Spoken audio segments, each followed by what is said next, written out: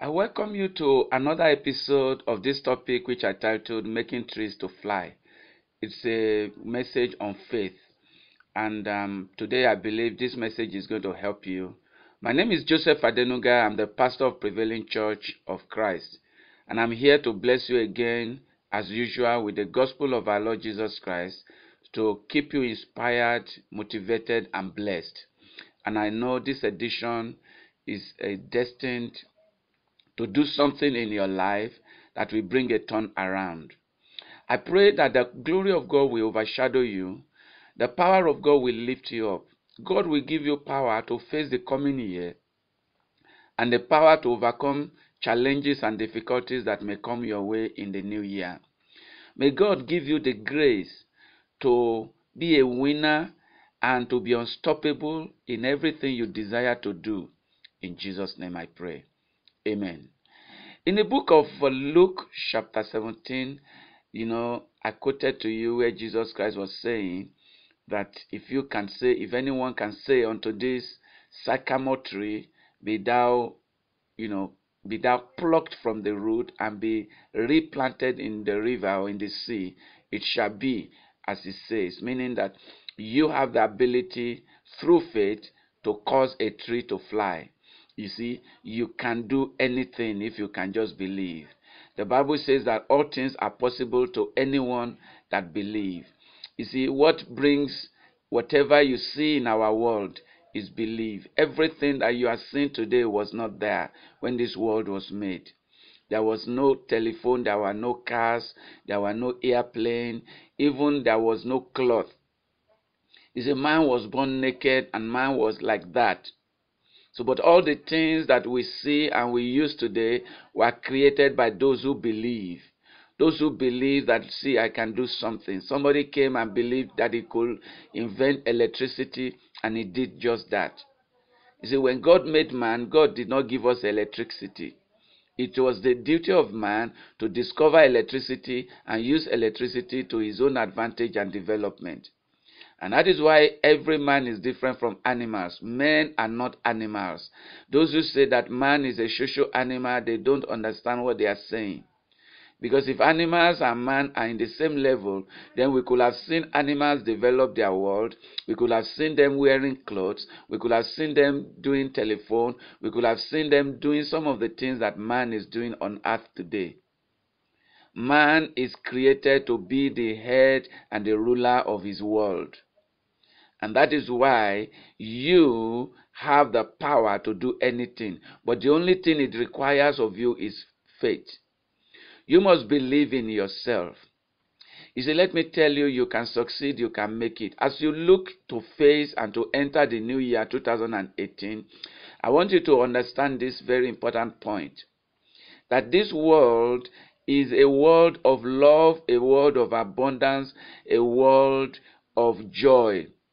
This world is not, I don't want you to see this world as a place of torture, a place of suffering, a place of lack, a place where hatred is ruling, a place of war, and a place where things are not right. When you look at this world like that, it will be very, very impossible for you to exercise faith. When you believe that this world is a place where there is scarcity and there is lack, you will have no faith to believe that you can get abundance. When you believe you are living in a world where it is difficult for the less privileged to come up, then you are never going to come up. Because you have seen people who are born to the poorest family on planet Earth, and they rose up to make those families to be one of the richest family on earth.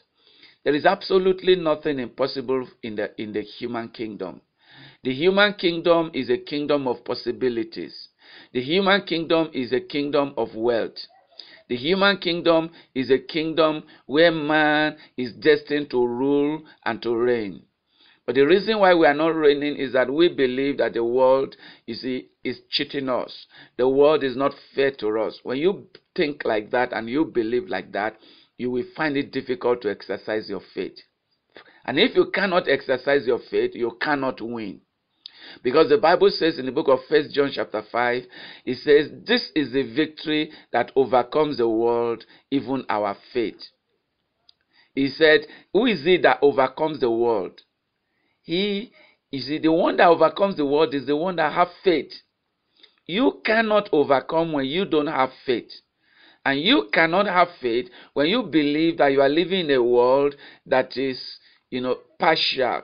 A world that rewards the rich and punishes the poor. When you think like that, you will never become rich.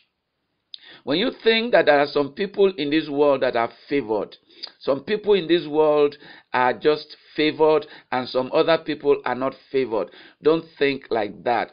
You can rise from where you are to where you want to be. You can go from where you are to wherever you want to be in this world. There is nothing that you desire in your heart that you cannot have. This world is not a world of lack. This world is a world of abundance. I want you to open your eyes and look around you.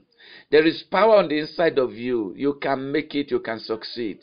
You can go wherever you want to go. There is that grace. There is that power. All you need to do is to think right and believe right. And you are going to have it. This is the truth, and this is what God has sent me to, to tell you today, maybe to remind you some of these things I'm saying, you know them, but you just don't believe them. Or maybe you believe them. I'm just reminding you. And if you don't know this, I just want you to know that it's a world of abundance. It's a world of love. Don't see this world as a world that is full of hatred. Everyone I meet just hate me. Everywhere I go, I don't know what is happening in my life. People just don't like me. I try to do my best. They don't appreciate me. If you think like that, you are thinking yourself to poverty. You are thinking yourself to death. Stop thinking like that.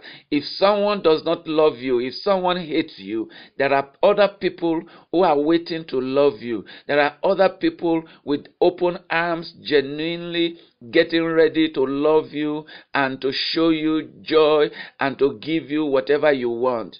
If somebody rejects you, there are so many others who are willing to accept you.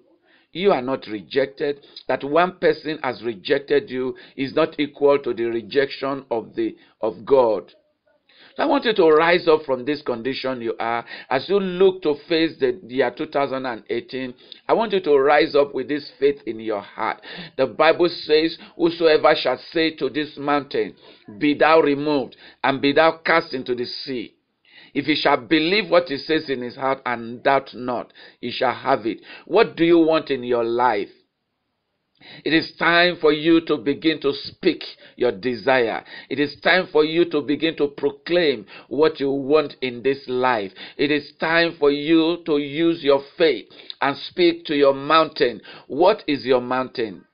Is it that everywhere you go you meet with rejection?